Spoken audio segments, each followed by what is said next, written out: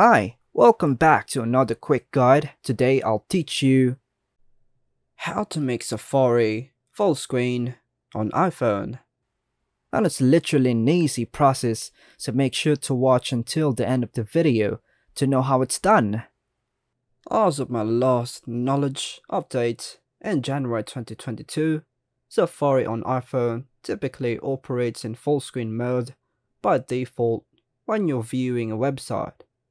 However, if you're referring to expanding the browser area by hiding the address bar and toolbar, you can achieve this by scrolling down on a web page. So here's a step-by-step guide on how to do this. Step 1. Launch the Safari app on your iPhone. Step 2. Go to the website you want to view in full screen. For example, Facebook.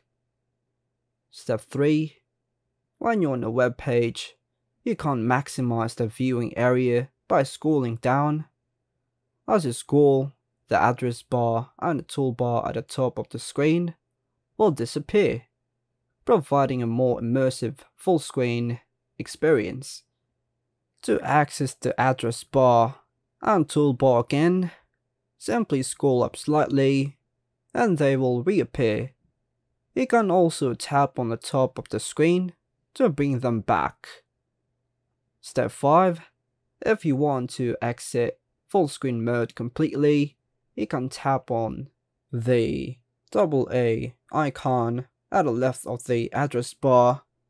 This will bring up the reader view options.